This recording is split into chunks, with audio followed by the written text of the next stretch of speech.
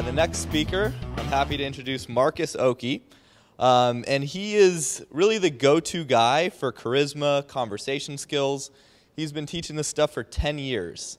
It's a long time. And he's worked with pretty much all the big players in the dating industry as a consultant for their companies. He's a returning speaker to the 21 convention.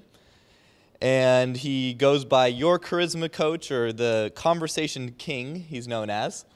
And today he's going to be talking about conversation hacking. It's a kind of a new pioneered thing in its infancy, so I'm excited to learn all about that. And he's spoken all over the world, so let's welcome Marcus. Thanks, man.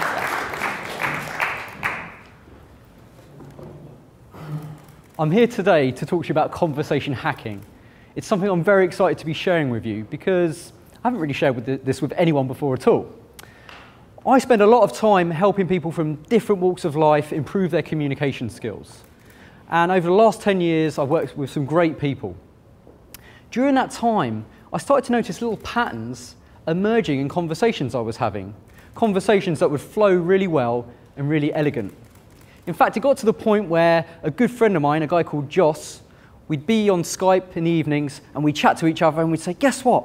Having a conversation today, I threw in this little line into the conversation and a great thing happened. And I thought, oh, this is interesting. So we started to see patterns in the conversations we were having. What we learned is if we could take those patterns and apply them to future conversations, we get similar results. So the reason I'm here to teach conversation hacking is to help you improve your persuasion skills, to really give you simple shortcuts to instant influence. In other words, bite-sized pieces of persuasion that you can use with people. So for me, the real charm of this has been the practicality. I never dress as neat as I could, I don't think. I'm never sort of one of these people that goes into the most fashionable places and covers myself in very good clothing, as you can tell now. And so a problem I always used to have is I'd go up to nightclubs, kind of, you know, they're not really my thing, but I go up sometimes and I get turned away because I was wearing trainers. When I was in Australia recently, I walked into a nightclub, the guy looked at me and said, I'm sorry mate, you can't come in, it's your trainers. And I remembered a conversation hack. I said, put yourself in my shoes here. No, really, I really wish you would put yourself in my shoes here, because that means I'd be able to get in, because then you'd be wearing my shoes and I'd be wearing your shoes. And he laughed and he let me in. I was like, great.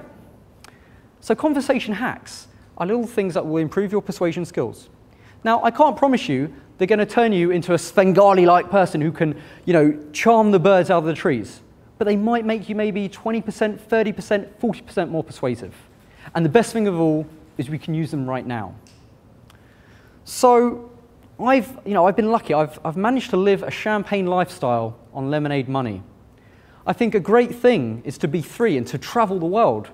And certainly the case for me is, you know, I've always liked to say yes to any opportunity that comes my way. Recently, I was boarding a plane. And for some reason, I thought, I'm going to experiment. Because a conversation hacker experiments. You think, I wonder if this would work. What would happen if I did this? And I boarded the plane with my ticket, 47J. And I walked up to the stewardess and I said, if you can guess my ticket number, I'll give you a kiss. She went, 47J. I was like, it is 47J. Now, I expected she was going to pucker up, but she didn't. Instead, all the color came from her cheeks, and she kind of went into a state of shock, which is pretty standard when I try and give a girl a kiss. So she said, oh my God, I must be psychic. I thought, she's probably playing some sort of stunt with me. She's obviously clearly got a screen that's telling her all the seat numbers that have been allocated. But no, she just lucked it. She'd actually guessed my seat number. So I got on the plane, and the stewards and stewardesses were running up to me, more the stewards, and they were asking, oh my God, you know, are you psychic?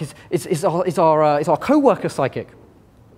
And you know, it wasn't. It was just luck. But what I realized was, what I'd done is by saying that, I created a bit of drama. I created a spike of emotion as soon as I got on the plane. Because that stewardess had probably just been sat there all day going, yeah, seat 47B, 28J, and so forth.